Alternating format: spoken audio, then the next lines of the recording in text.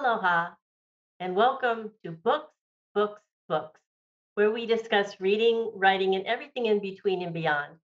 I'm your host, Dr. Rita Forsythe, coming to you from Maui on the ThinkTech live streaming network, broadcasting from our studio in downtown Honolulu. Today, we're talking to Maui's premier storyteller, performer, freelance writer, and radio and television personality, Kathy Collins. Welcome, Kathy. Thank you, Rita. Mahalo for having me. It's a pleasure. You're known as a storytelling comedic personality, and what a fascinating journey you've been on, beginning with your Japanese origins. Can you tell us about that? Okay, well, I am I'm a sansei, third generation Japanese. My mother's parents came to Hawaii from Hiroshima, and my father's parents came from Okinawa. So I always tell people I'm Japanese Okinawan, and I really identify more with the Okinawan culture. I think just because it just seems a little more lively.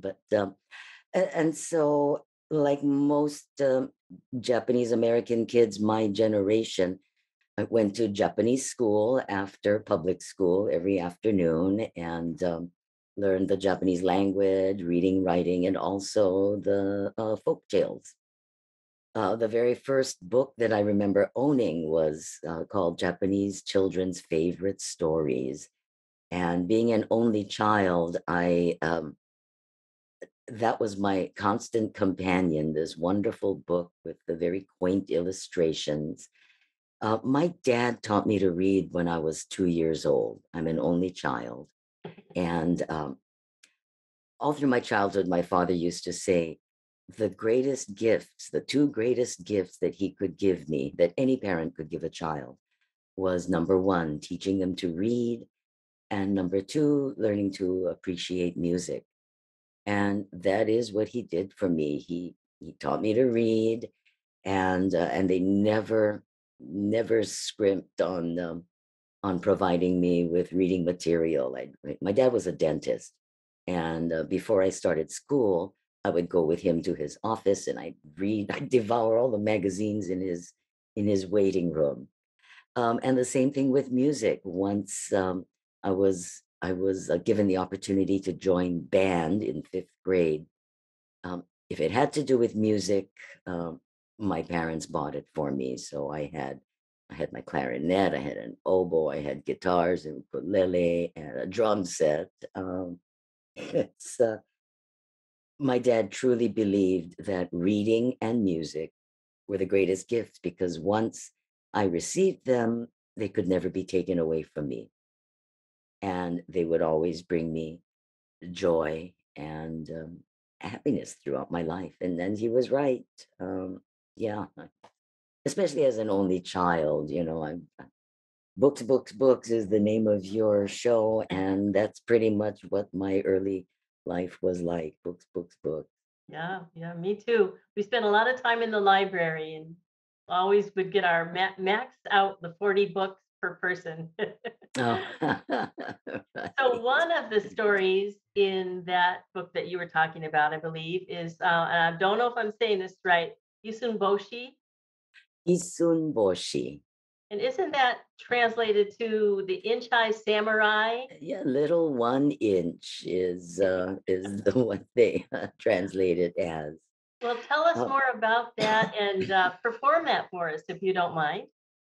I would love to. I should say that along with reading, I, as an only child and very much indulged by my parents, I would write plays and stories and perform them for them in the living room. Once I got into high school, I became really active in speech and drama competitions, and that's really how I got my start with being a storyteller and a radio personality. But we'll get to that later. So Isun Boshi is one of my favorite stories to tell. It was my favorite when I was a child, but I often tell it in my alter ego, Tira, because Tira only speaks in pidgin, and I'm passionate about Pidgin. I consider it the unofficial language of Hawaii and the true language of aloha. And so hopefully all of our viewers are fluent in Pidgin. If not, not to worry. I've done Issunboshi in Canada at the Lincoln Center Out of Doors Festival, and nobody there spoke Pidgin as their native language, but they all understood it. So I'm pretty sure you'll get the drift. But so here we go. Issunboshi, in the words of Tira. So I'll like tell you one story about one guy named Issunboshi. You guys ever heard of Issunboshi? I know plenty of people never did. And you know why, eh? The name Issunboshi means little 1 inch. So if you was one Japanese boy and your name was little 1 inch, you're not going to spread that around. Eh? But in Japan, this guy is famous. Yeah. Okay, let me tell you the whole story. See, long time ago, in Japan, had this old man and this old lady. They was married. There was a nice couple too, you know. Oh, all their life they work hard. They kokua their neighbors. They love each other. They was good guys, yeah. Life was perfect for them, except for one thing. They never had no keiki. And I was so sad, you know, because that's all they wanted was for have one baby that they could raise up for be one good, upstanding citizen, you know, because they was Japanese, yeah. But I tell you, year after year go by, no more baby. Every night, yeah, when they go bed, they pray to their gods. Oh, please send us a baby that we can love and cherish and nourish. Yeah. Year after year, no more baby. Probably because all they do nighttime is pray. Yeah. But, anyways, so one day, the wahine was out in her backyard, yeah, in her daikon patch, pulling weeds, yeah. And then she sparked something bright red inside the daikon patch. She goes, she pick him up. Was one little baby boy, 1 inch big, wrapped up in one small little red blanket. Oh, so excited. She ran inside the house and she showed her husband. She go, oh, look, our prayer is answered. And her husband tell, oh, but you're so small. Ah, but that's all right. We shall feed him. We shall take care of him. We shall teach him. We're gonna nourish him and cherish him. And one day he gonna grow up to be big and strong. But for now, we call him Issunboshi. And from that day on, yeah, Issunboshi's mother and father, they took such good care of him. Issunboshi's mother, she take her nicest kimono and she snip off small little pieces of material and she sew up shirt and pants for Issunboshi. And Issunboshi's father, he take his knife and he carve one small little table and chairs for the boy. And every year, Issunboshi grow more strong. Every year, Issunboshi grow more smart. But he never did grow more big. 16 years old, 1 inch tall. But on the day he turned 16, he went to his parents and he said, Mama-san, Papa-san, you've been so good to me. You take care of me like I your very own flesh and blood, even though I come from the daikon patch. Now, my turn. Take care of you. I shall go out in the world. I seek my fortune. I come back and take care of you so you no need to work no more in your whole life. Issunboshi's mother, she cried up, and even Issunboshi's father get one tear in his eye, but small kind though. And then Issunboshi's mother, she take her sharpest needle from her sewing kit and she give him to Issunboshi for him use as one sword for protect himself. Issunboshi's father get his favorite chawang, his rice ball, give him to Issunboshi for him use like one boat. And then Issunboshi's mother make 1 dozen small little spam musubis, put him in one small little bag, and they send him down the road. And Issunboshi drag in his rice bowl boat and his needle sword, and he get to the edge of the river. He jump inside his chawang boat, and he take one chopstick and push himself off from the river bank, and down the river he going, eating his spam musubi, thinking about how he gonna earn his fortune. Because, when you 1 inch big, your job opportunities kind of limited, yeah. No can be fisherman because the fish would eat him, yeah. No can be rice farmer, he would drown in the rice paddies, yeah. What he gonna do? Oh, man. And then he was on his last spam musubi when he got the bright idea. I shall be samurai because I already have a sword. So Issunboshi decide he gonna find the shogun's castle. He gonna offer his services to the shogun.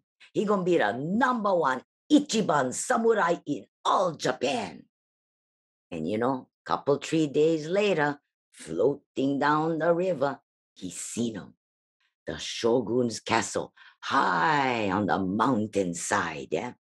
He push his chawang boat to the side, he jump out and he start walking up, up, up, up, up. Oh, took him long time because, your legs only 1/2 inch long, take long time for cover distance.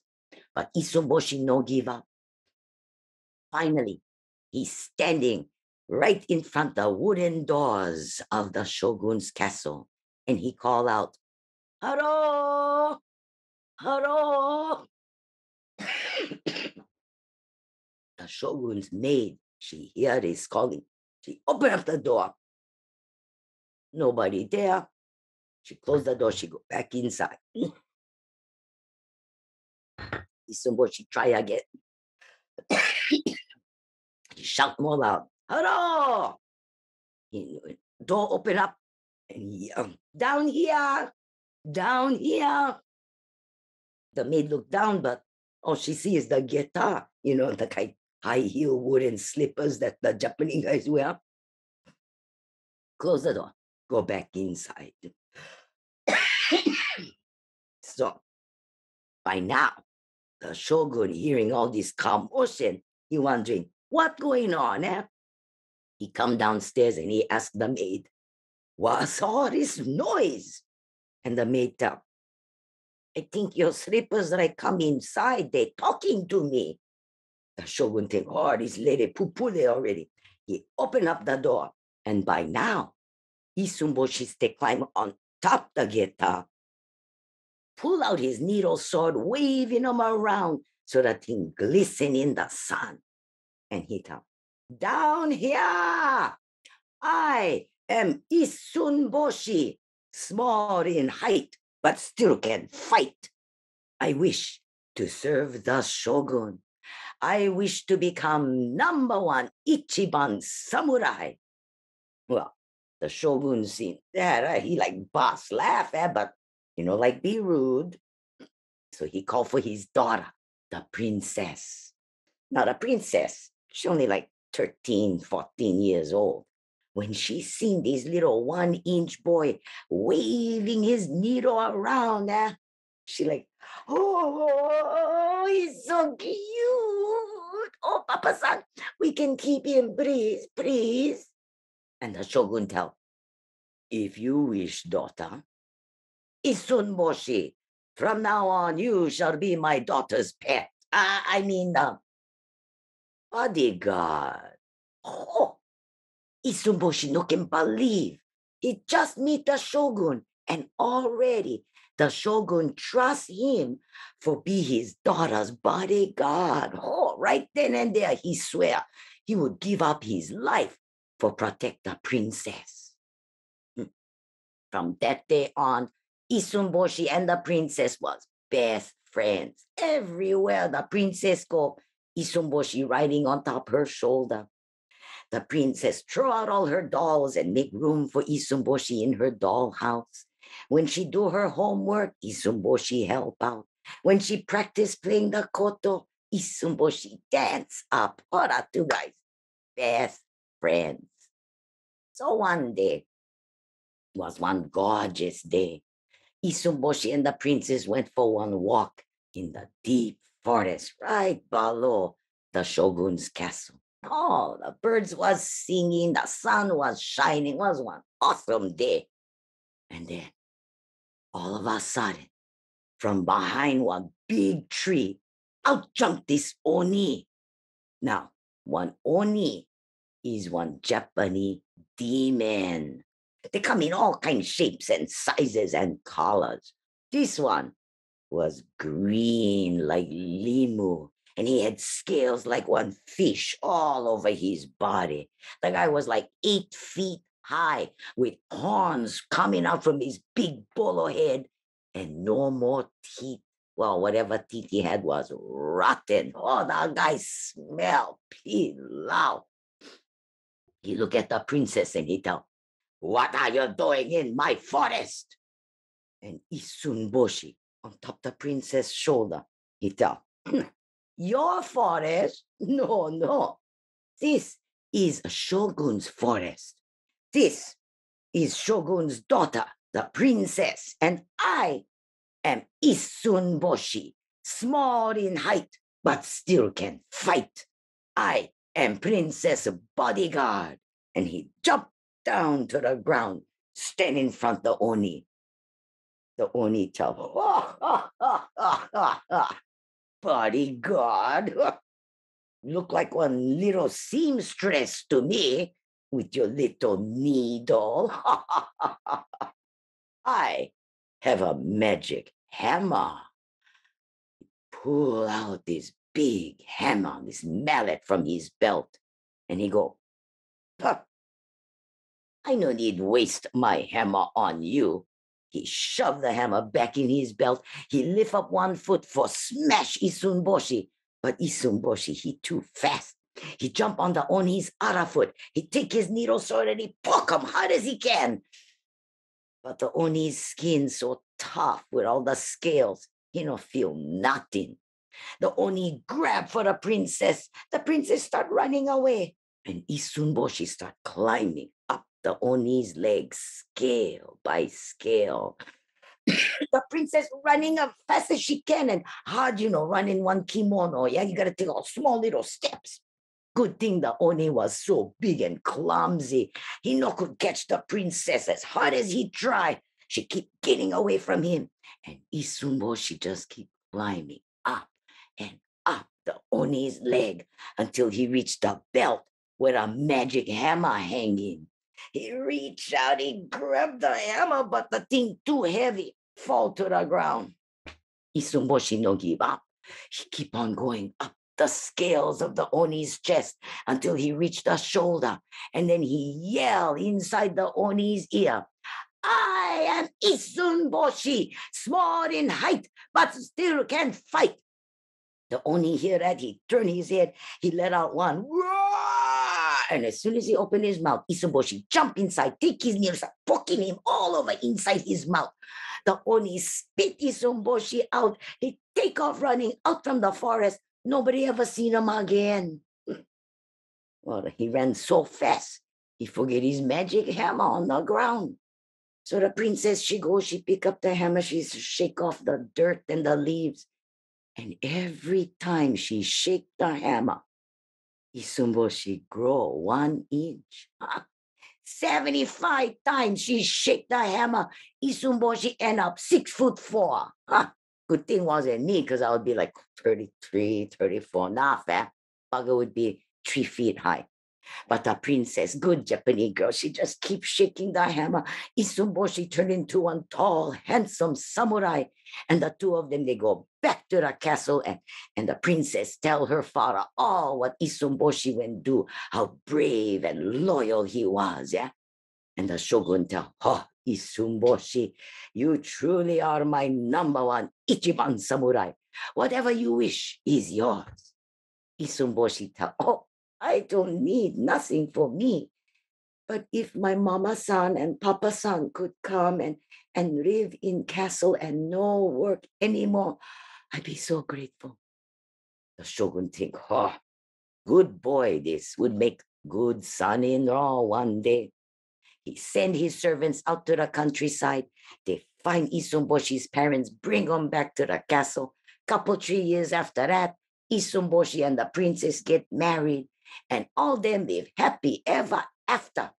So you know what is the moral of this story, eh? Size no matter, so long as you get magic inside your hammer. This is one true story, honest promise. Oh, wonderful. Oh my gosh, it was so entertaining. Not I exactly how loved it. it's written in the Loved book, it. but Oh, and I love your use of pigeon and oh, beautiful, beautiful. I can really see how and you're writing a children's play, yeah? I mean, I can see how you can be so entertaining. And now thank tell you. us about MAPA, Maui Academy of Performing Maui Arts. Academy of Performing Arts has been around for decades, and for the last 25, almost 30 years, each school year, MAPA, the Academy, presents an educational play for children, and it tours through all of the preschools and the public elementary school and private elementary schools on the island.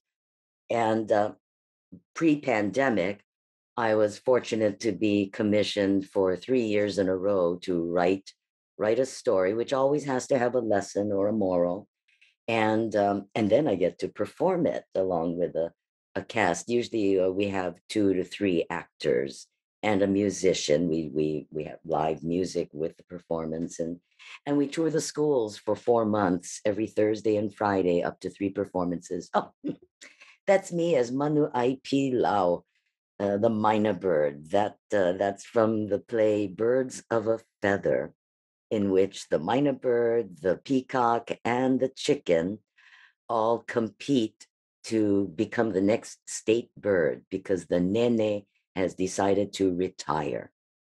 And so it's a really fun story. Oh, and that one was the first play I did for MAPA. It was a retelling of The Fisherman and His Wife, the Grimm's fairy tale, but Maui style. And so there I am as the magic ulua who grants the poor fisherman his wishes. And that was great fun. That was a really interactive show with the kids. They had to be the ocean and they had to respond. And I really enjoy doing those shows for MAPA. I am on the board of directors of MAPA and have been fortunate also to perform in several of their larger productions. The most recent and the one of which I'm most proud is called Ahi Rap. 10 years ago, two local playwright actors, Derek Nakagawa and Francis Taua, were commissioned to write this story along the lines of Greater Tuna, which is a comedy with two men playing all of the roles. Oh, And yeah. that we use the same device, and it was called Lesser Ahi. They did a sequel the next year called Fresher Ahi, and they invited me to join them. So the three of us played 16 roles altogether. And then for various reasons, it was supposed to be a trilogy. We never got to do it until just this past year. So there I am as Jody, whose real name is Joseph K. Aloha, the drag queen or gender illusionist. Derek and Francis are there playing their female roles. There I am as the villainess, the only villain in the whole trilogy, Ilona, who is trying to seduce the patriarch of the family. They were high school sweethearts.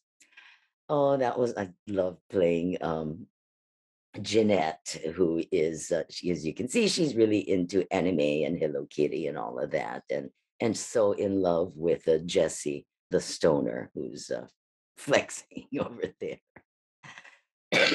Oh, Auntie and Uncle Chin, a delightful old couple. He's kind of hard of hearing and he mumbles a lot, and then she's kind of a dragon lady, but they do love each other, and they're also one. Well, I guess they're all my favorite characters, but I think my absolute favorite. Oh, and it's not there. Maybe it'll come up, but Roland Bang Bang There, Macka there, Dang there Dang. she is. He's There they are. he's a wannabe MMA fighter, and I have so much fun playing him. You see the Aquaman shirt that he's wearing? Yeah. Bang Bang says, "Yeah, would be Jason no more. If it wasn't for me, I taught him everything he know." Oh man, I wish I had But another half hour to talk to you. I wanted to well, you get know you. what? I do want to encourage everybody to go if that would that kind of piqued your curiosity. Ahi Rap in 2 parts is now available online streaming. You pay what you can or will or wish. Go to mauiacademy.org. That's the Maui Academy of Performing Arts. mauiacademy.org, and there'll be a link to stream the productions online. Oh, thank you so Had to much. get that plug in. Yeah, good, good. And I wanted to talk about how you opened for Rita Rudder and Howie Mandel and how you write comedy and all of your literature. So we'll have to have you back. We'll just have to Uh, do it again. I'm sorry it but took so much time with no, Issunboshi, I'm but glad it you is my did. favorite And I story. get to see you on Friday because town parties are coming back on Maui. Yes, Whoop, I whoop, whoop. am hosting Kihei fourth Friday. Yeah, Yay, after finally. over 2 Coming. years. Oh, we are so excited here in Kihei. No, oh, that's all the time we have today. I better get going. I want to thank Kathy and our broadcast engineer, our floor manager, and Jay Fidel, our executive producer. A special mahalo to our underwriters, and thank you for joining us. Books, Books, Books will be back in 2 weeks. Until then, read, write, and create your world.